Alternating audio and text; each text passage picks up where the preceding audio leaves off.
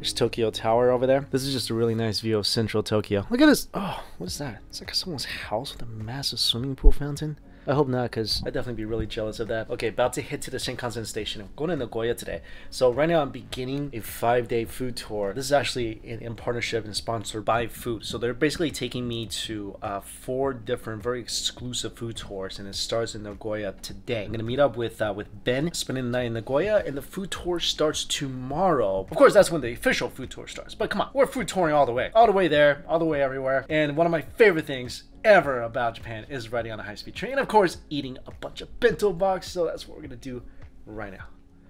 Let's go.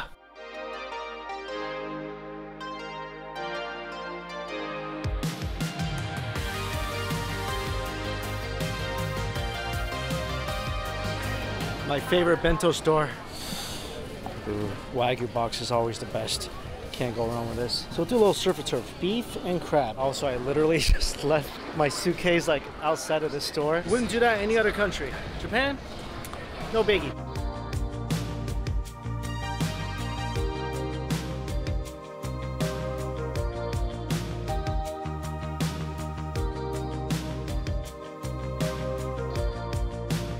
This is another one of those boxes where it heats up on its own. This thing is heating up. All that steam is coming. Oh my gosh, it's burning hot right now. While we wait for this though, beef bento, Karaage Wagyu.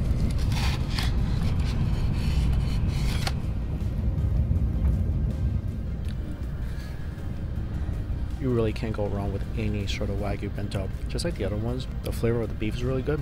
There's not that much. So a ton of rice, just a little bit of beef. Still good though. Got these like crazy alien looking squid dealies.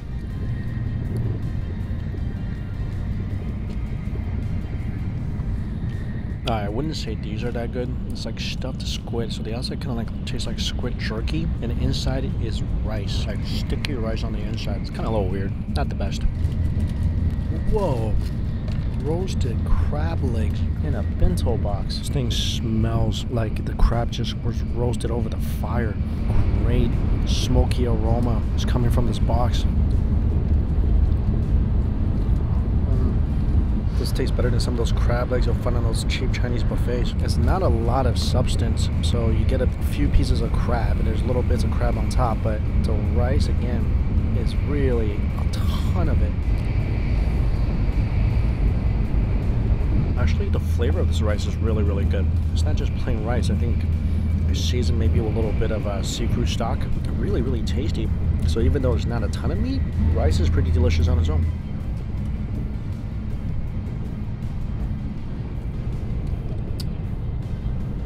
Just remarkable. Deliciously sweet, incredibly smoky. It just tastes like it just came off the grill.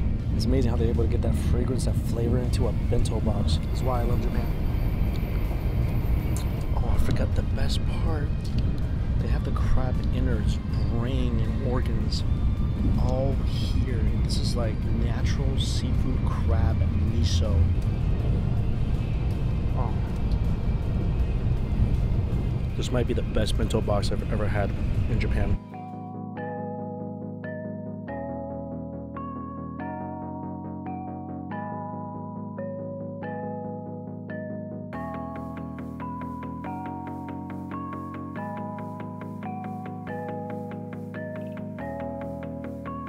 Welcome to Matsusaka, home of the most expensive beef in the world. It's gonna be a great day tomorrow.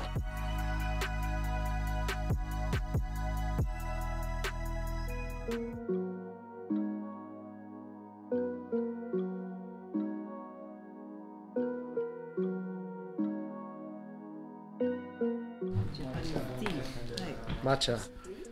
Arigatou gozaimasu. So get off the train, we're in Taiki Town, and we're near Matsusaka right now. This is a little farmhouse we're staying at tonight, where we have like traditional matcha, and then little welcome matcha and mochi, the double M's, the M&M's, and traditional Japanese home. And the concept of this is called Mintaiku, where you can stay at these houses, and you can also experience kind of like the agricultural side of traditional Japanese homes. But this is my first time staying in a traditional Japanese home.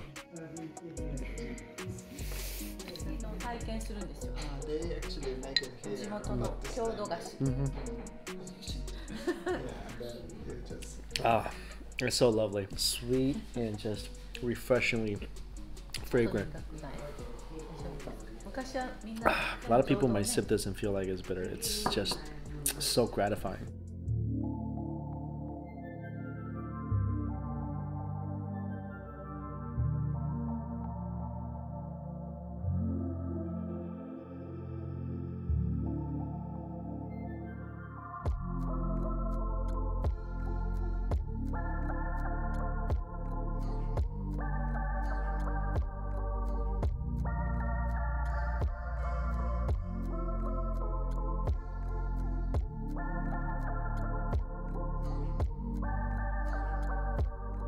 でこれで、はい、いい？これね、ちょっとずつ開けて。こういう食べ物。 So besides the do-it-yourself sushi, we have the skewers. Yeah, you see this a lot, like at local 7-Elevens.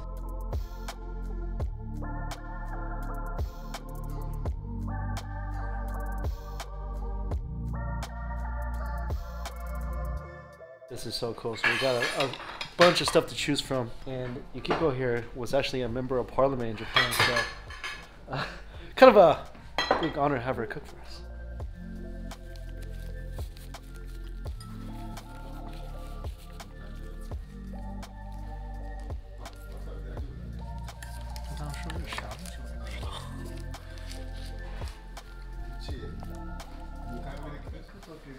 Piece of eel. I might have overstuffed this a bit.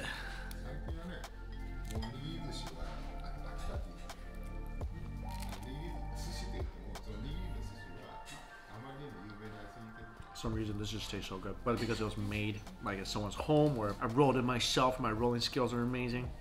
That's probably not it, but seriously.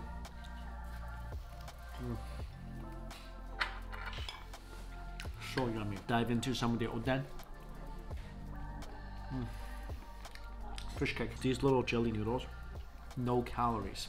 I kid you not. One of my favorite things for hot pot. Crunchy and scrumptious.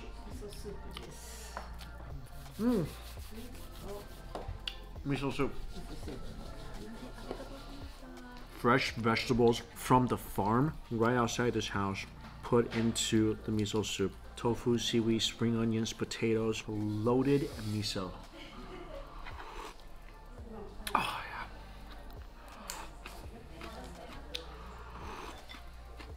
yeah. Wow, such a rich umami flavor of the miso. You put miso anything in front of me, miso wanna eat it. All right, we're gonna eat up. Then we're gonna see our rooms, go to bed tomorrow. The most expensive beef in Japan, Matsusaka. We're gonna see where it all came from. Welcome to my room. Good morning. After a great night, this lovely Airbnb. It's even more stunning in the daylight, right? There's like tea fields over there. It's like a bunch of vegetables growing all around here. We're gonna come back to this place and have lunch, but right now, heading off to the famous Matsusaka farm. Let's go.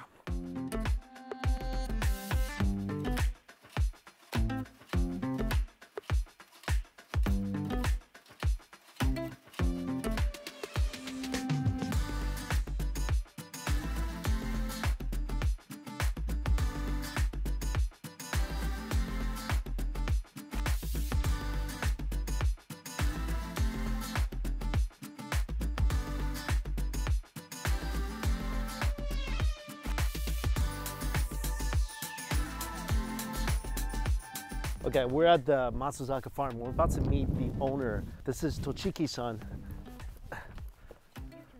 Yes, I see. And there's the Matsusaka cow right there. Oh, ohayo, konnichiwa. Tochiki-san, Mike. Really nice to meet you. Very nice to meet you. おいくつですか？ 88. 88 years old? Whoa. Oh, looks so good. And that's a strong handshake there. Wow.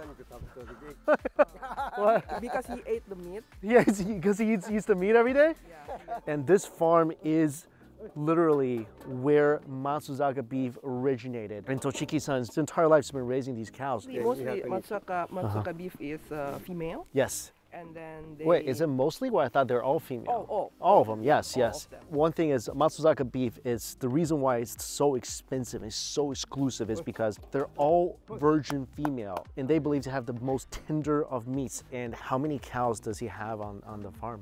今現在はなんといます。Only two. Only two. Yeah. So one of these cows will go for about $30,000. Yes, he sold like He only last sold year. one. Yeah. At any time, he only has a few, Yeah, only a few cows on the farm. And you've been doing this since you were 15 years old? 小さい子供自分から牛は一頭とおりました。この農耕用としてはいはい。田んぼ作る農耕用と。だけども本当に修行にいたのは17歳の時。はい。17 years old. 17 years old. That's a long learning. Yes. That's a long education. 聞いて茶飲んで。 Okay, let's go.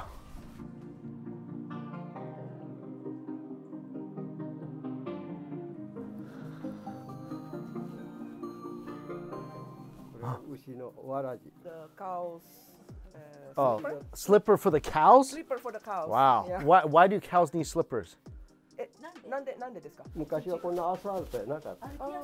あんなとこあ、歩きやすいように。あ、足が痛めないように。痛みね。 So it's to prevent the feet from Damage. damage. Yeah. これが牛の爪と。 This is So for the imagine this is the Yeah. hoof of the cow right here. これを結んで。 And this is completely handmade from grass, ですよね。 dry grass. He asked someone to make it. Oh, and this is how they walk through the field. I've heard of horseshoes. I never heard of cow shoes before. Yeah, this is the cow. I heard cow bell, not cow shoes. まあ上がってあっちゃ。 Thank you, thank you. We're gonna go have some tea and talk a little cattle. This is actually really exciting because I've always, of course, loved Wagyu. And I learned about Matsusaka beef a couple years ago. 僕のことがすっごく好きで、これから松阪牛のことをいろいろちょっと勉強したいと。 And to be able to sit with a like legit living legend, you know, someone who's been doing this his whole life, just to be able to understand more about why this beef is the most expensive in Japan. Let me introduce you. This is Olivia. She's gonna be translating for us. First of all, it's a pleasure, Tochigi-san, to meet you and to talk with you a little bit.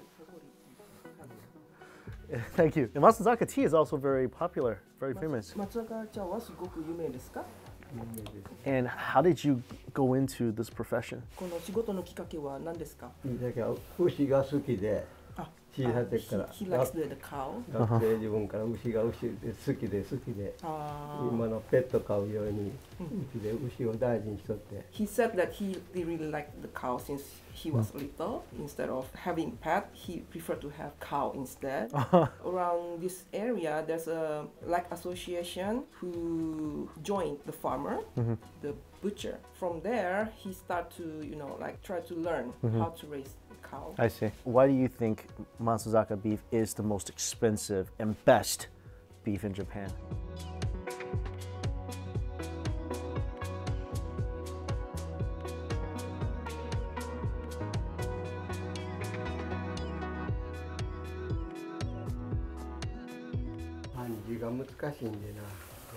Wow.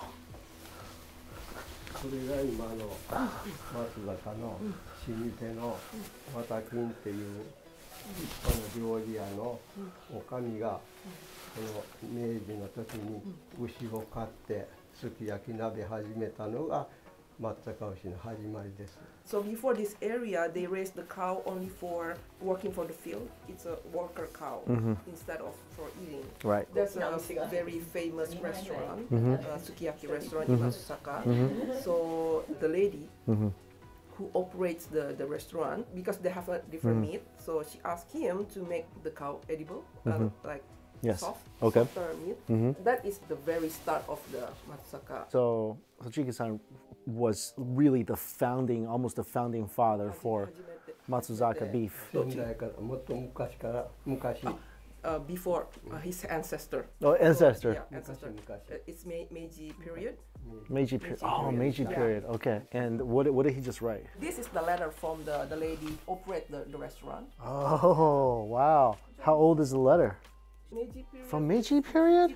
Oh my God, really? Basically, what Tochigi-san is saying is that his ancestors literally got a request, and this is the actual letter from the restaurant during the Meiji period, where the restaurant owner asked his ancestors to give them a cow that's like tender so they can serve it in the restaurant. This is amazing. This is like beef history right here. 3ヶ月に1頭か半年に1頭しか売れんだ。肉は売ってませんだ。 They don't sell the meat from to other place only for this restaurant. Only for this one restaurant. And so this letter is over 100 years old.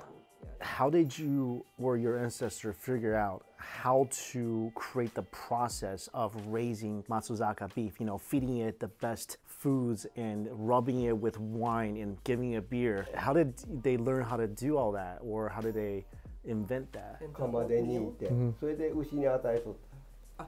So they process the food for the cow instead of giving raw Oh, food at the okay, beginning. okay. You're actually making the food, not just like, here, go graze around. Here's a carefully prepared meal for you. 油が全部黄色くなるんです。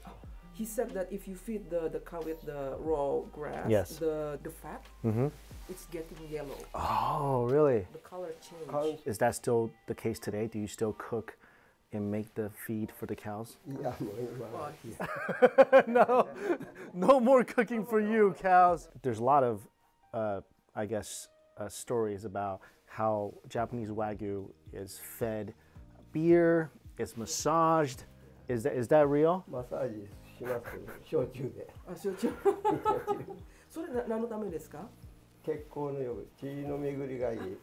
In restaurant they serve beer to the customer, and then if the customer is not finishing the beer, they give that unfinished drink to the cow. To the cow. They don't want to waste. Yes. After they give the beer to the cow, It becomes they addicted. good result. ビールを与えると、人間でもビールを与えると超えるんじゃなしに、食欲増進のために。 He thinks like if you give the beer to the cow, the cow like have more appetite. Oh, okay. And then for the massage, he said that if you give massage to the cow, it's gonna help to how to say Circulation Blood is better. yeah. Okay. This is a misconception that Japanese cow, because it's fattier, is not healthier for you to eat. But that's not true, right? 牛はもう全部この38度ありますね。体温。動物は。 He have to make the beef that So can it's be そ melted れで兵庫 in 県 human の body's In human body. temperature. So literally, it just melted in your mouth. Yes, yes. And the classic way of cooking Wagyu or Matsusaka is sukiyaki, right? Why is sukiyaki so good for Matsusaka beef? すき焼きにすると適で焼肉しますと焼肉は本当の味っていうのは分かりませんのさタレによって If you do the meat in yakiniku way, you cannot tell the original taste of it. Really? Because you have to eat with the sauce, right? And he said, but if you cook in sukiyaki way, the fat is melt, and then you can taste the real meat. Oh, okay, that makes sense. Like yakiniku, you do get a like it's just melty fat. So sukiyaki, it melts the fat already. You get the And actual then you can- taste of the beef. That makes a lot of sense. All right, so here's what I found out. This is kind of a revelation for me and maybe for you guys as well that want to actually taste real Matsusaka beef. If you want the best Matsusaka beef, it can only be found in Matsusaka because there's so few of them. They can't be shipped anywhere else. So what I ate in Tokyo, the Matsusaka beef, was the younger cows, 30 months. So they haven't really got the best flavor. So if you want the actual best of the beef, this is where you go. A little more information. If you guys are coming here to Matsusaka, tokusan is the term that's used to describe tokusan, the original best quality cows here in Matsusaka, and we're eating that today. This is the tokusan mark. Look for this if you want the best quality. The 40-month cow or older, that is the best quality Matsusaka beef you can have. Thank you so much because this has been like I thought I knew stuff about Wagyu for Matsusaka. I did my research and I ate so much of it last time I was in Tokyo. I really knew nothing, but thank you. Arigatou gozaimasu. Thank you so much. It started out like a movie scene, something straight out of a magazine. And this environment is so great. Like there's a tea garden in the back and just great farmlands and hills everywhere. No wonder the best cows are grown right here. I mean, even the surrounding is so serene and peaceful. And obviously they are adorable, and so it's kind of sad, but they are given a really good and loving life here. Gotta go, and we're actually gonna go taste the authentic Matsusaka beef now, sukiyaki style. But seriously, if I could be 88 and look and feel as good as this gentleman right here, you're pretty lucky. Maybe the secret is in the beef.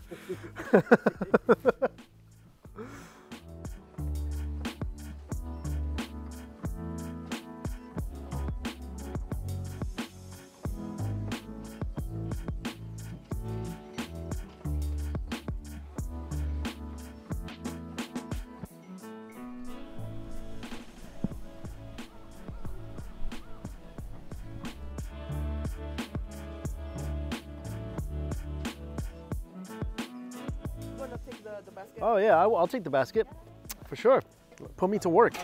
You need to work. Oh, I gotta work, I gotta eat. I mean, if I don't work, I don't eat. Gotta work up an appetite. Arigatou gozaimasu. I'm going with Tsukiji-san. We're gonna go harvest some shiitake mushrooms, and then we're gonna start cooking the beef. We would have more shiitake mushrooms this time, but monkeys came. How did the monkeys get in?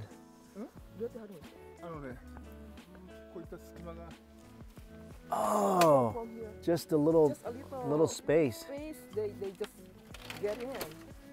Oh, wow. Small monkeys. Well, maybe it's a trend, but I'm also a monkey and I'm taking the mushrooms. Okay, so check it out. These are the shiitake mushrooms. I was surprised I'm doing something wrong here. Oh, at least they didn't take this. At least the monkeys weren't so greedy, or yeah, where they're so full already.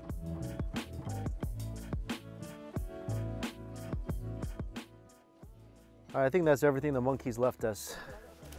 Not even a full basket, not even half a basket. He said if the monkey is not taking all the mushroom, It's a whole basket. Three. 3 baskets? 3 baskets. The monkey took 2 and 90% of a basket. Yes. Hey, bad monkey. Harvest my own cabbage. Ah. Oh. That felt really cool. Sukiyaki. Okay.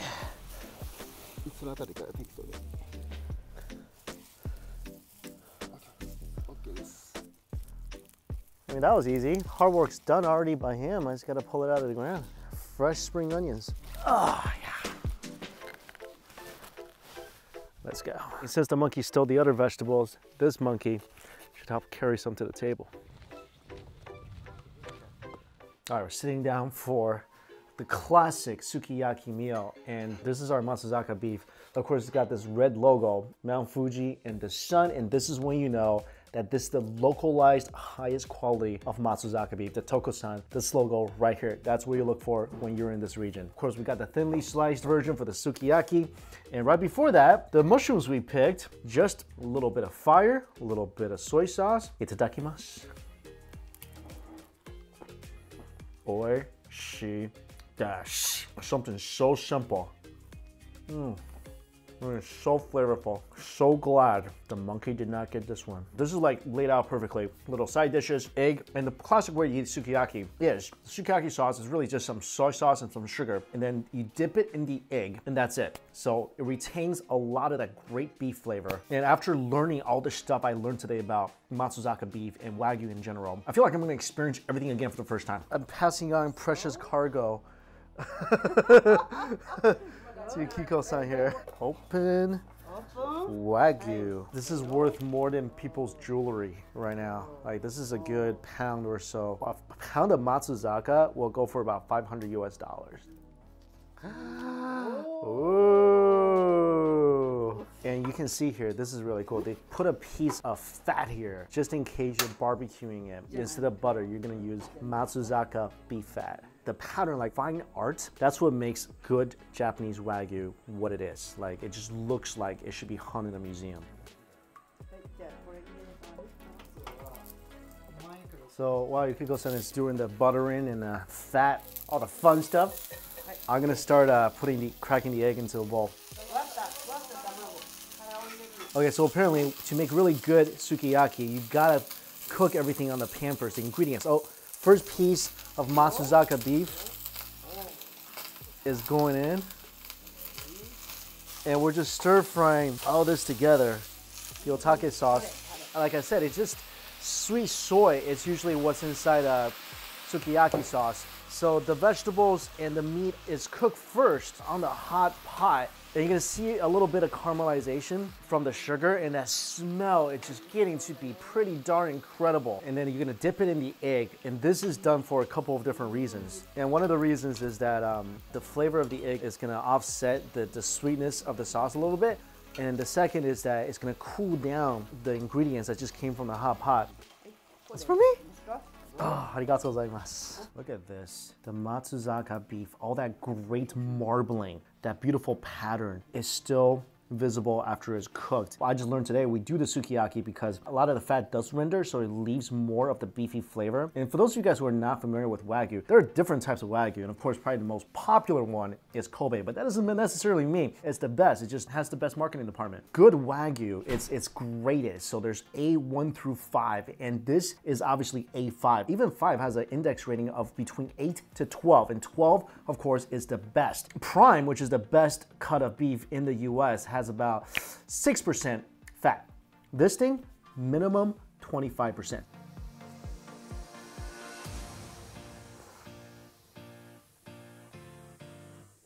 Every time I have top quality Wagyu, the sensation just clobbers me. It's like that first time you were ever kissed, or the first time you ever seen the sun setting into the ocean, like that kind of sensation. It's just unbelievably melty. As soon as it touches your lips, the dissolving process begins, and by the time you're chewing it for like the 4th time, and they're so right about the sukiyaki cooking method. It's a little sweeter, but you get much better sensation, much better flavor from the actual beef, and that flavor is so incredibly strong. It doesn't just melt, but that incredible beef flavor just completely dominates your taste buds. When people often ask me, what is the best food I've ever had in the world, I consistently say Japanese Wagyu, top quality Japanese Wagyu. All right, we're eating some of this, and then we're gonna eat some with rice. Oh, steamed eggs with little bits of shrimp and seafood inside. Oh my God, oishi. Oh wow, that is amazing. Melting in your mouth eggs, a little bit of fish cake. I thought the beef's gonna be the sole star of the show today, but heck yeah.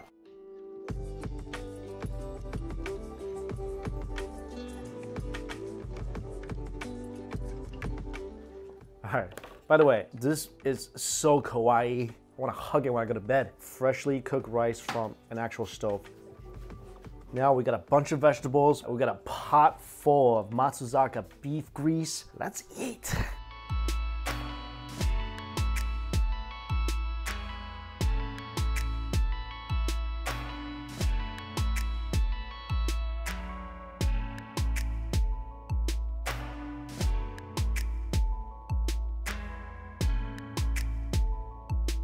All right, got my full plate. Got a refill button on my sukiyaki, more Matsusaka beef. What's so amazing about the experience, again, besides the flavor, and also like what I love about Japanese food is you feast with your eyes, your nose, and then it goes in your mouth. And by that time, it's just the anticipation is just insane. I pulled this from the ground, I gotta taste it.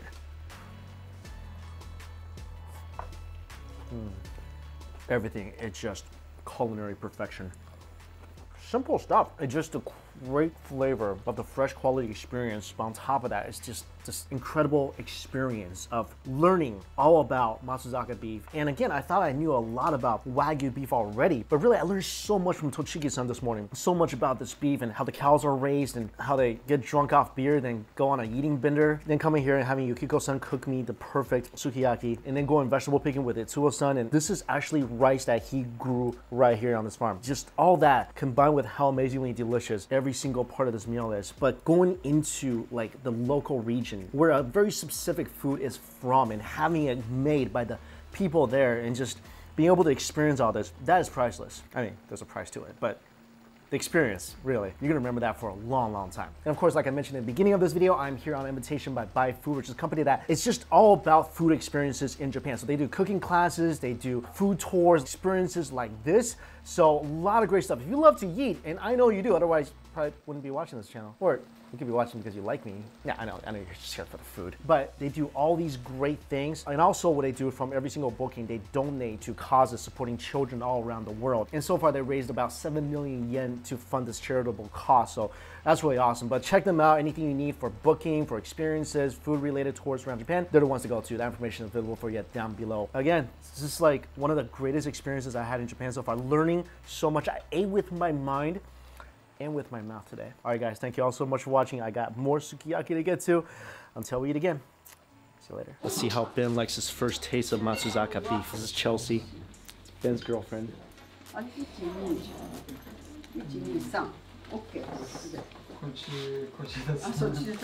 my god, it is amazing. Oh my god. It's the best in my life. Mike's describe, I know it's good, but it's surprisingly good. You need to come here to have a try. These are not paid actors. The testimony they give is their own. Well, Ben's paid, but Chelsea's not. So there you go.